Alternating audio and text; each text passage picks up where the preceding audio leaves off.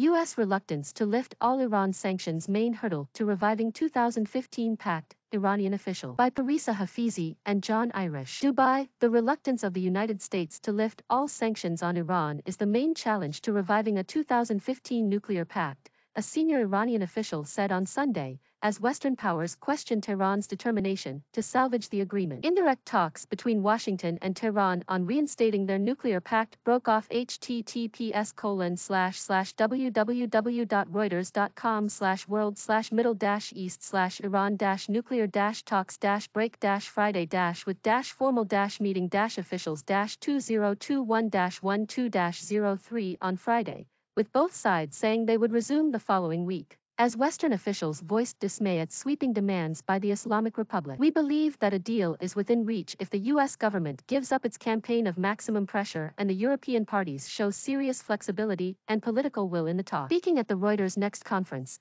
U.S. Secretary of State Antony Blinken said on Friday that the United States would not let Iran drag out the process while continuing to advance its program and that Washington will pursue other options if diplomacy fails.